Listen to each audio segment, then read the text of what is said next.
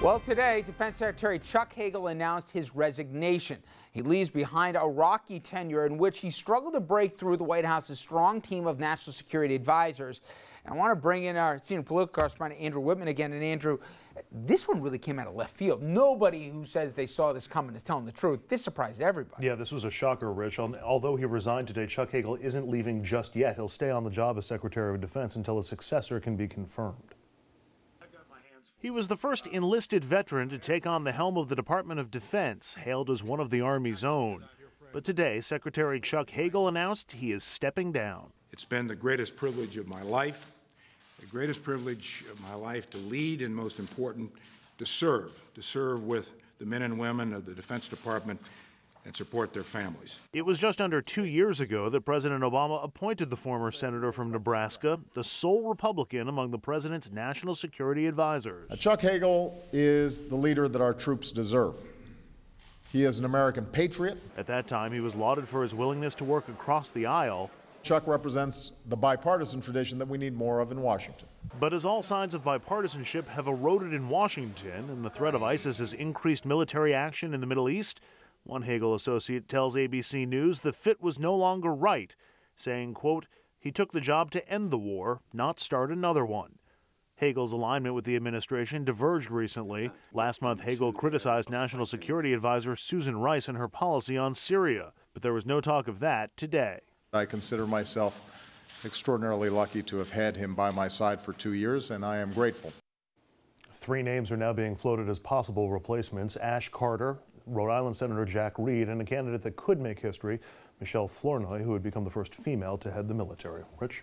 Andrew, thank you. Let's bring in our next guest, Mike Lyons. Mike, a former Army captain who served in Iraq, also military analyst for CBS News Radio and a senior fellow at the Truman National Security Project in Washington. As I said to these guys, surprise for everybody, right? Yeah, I mean, no question. And I'm almost not prepared for it on some level with what's going on. You've got wars happening in Afghanistan, in Iraq still. We're putting more troops inside of Iraq. But very clearly, Secretary Hagel has not been on the same page with the president from a strategy perspective, from a communication perspective. And then he stands next to General Dempsey, who's chairman, who seems to be much more in sync with what the president wants to do. So it's just the timing is very suspect, I think. Yeah, we'll get into the political timing of this, Dominic, which doesn't make a ton of sense to me. But at the same time, we're putting more boots back in Afghanistan. Mm-hmm. But reportedly, you're closer to this than me, the root of this was really ISIS. The strategy or lack thereof to deal with ISIS, it's falling on Hagel. But there's been a root disagreement. We've seen Panetta write about it. We've seen former Secretary Gates write about it, that the inner circle of the National Security Council of the president, if you're not in that circle and you're coming from the outside, your voice really isn't taken as seriously as much. And I mean, for crying out loud, Secretary Kerry, the Secretary of State, is much more prominent now than the Defense Secretary with this stuff. Yeah, he is. And it was unfortunate comments that were leaked by a senior administration official who said, he's not the right guy for the job, which is really code for it doesn't have the intellectual capital for the job. And here's a wartime combat veteran. And really, that guy is about surrounding himself with other people, good advisors, and on a lot of levels. And he's got to face up again, up to the president, up to Congress with that regard.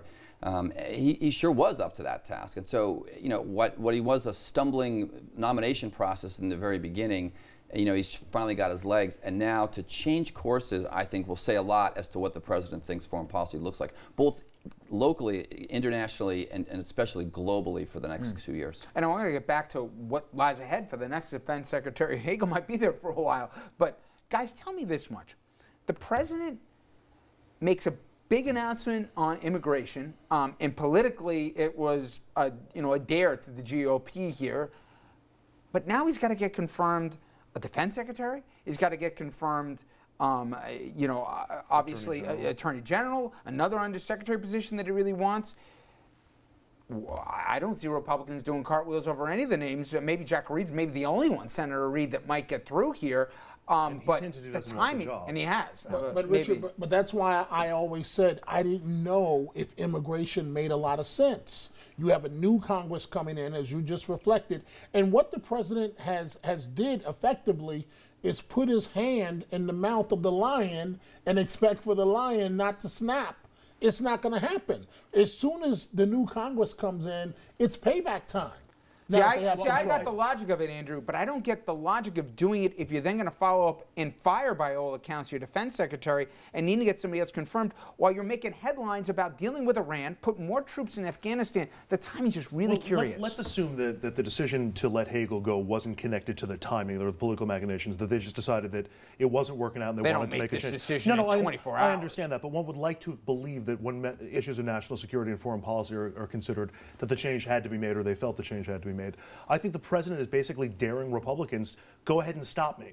You know, if you want to be seen as blocking my attorney generals, you want to be seen as blocking my defense secretary, you want to block me on immigration, I think he's willing to confront them in a way that he hasn't been able to before. He thinks he can win that argument with the American people. It'll be interesting to see whether he can if it goes that far. Well, Mike, prioritize, if you could, what the next man or woman who's going to be the defense secretary is going to have to do in the next 2 years. Yeah, only Senator Reid, I think, would get through this nomination process. The other two, while frankly have great qualifications, they've never run a billion-dollar organization with the bureaucracy the size of the Pentagon. That seems to be lost on people right now, and the focus of let's get the first woman in the position. I mean, we've got time to do that. We need someone very highly qualified. If he doesn't think that Secretary Hagel can do ISIS, then we need to get a warfighter into the Pentagon then that's going to change the tone and change the way things go. That's kind of really what he's saying here.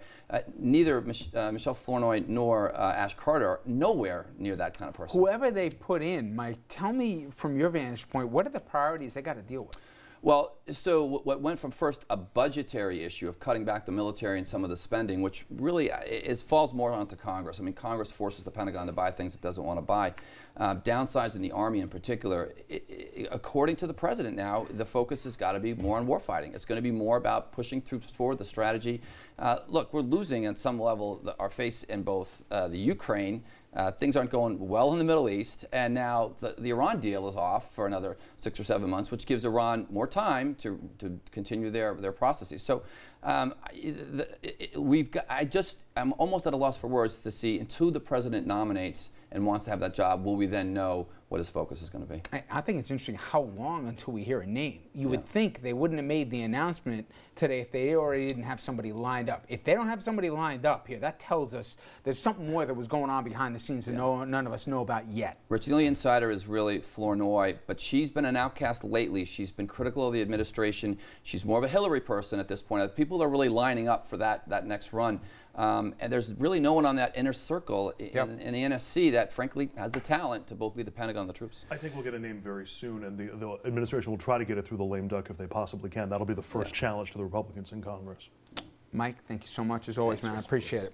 All right, when we come back, everybody, we will head to Ferguson, Missouri, where the grand jury, as I said, has reached a decision surrounding Officer Darren Wilson. We're going to get into that. We'll bring our legal panel in, and also we're going to hear from the governor of Missouri live in a few minutes as well. Stay with us, everyone.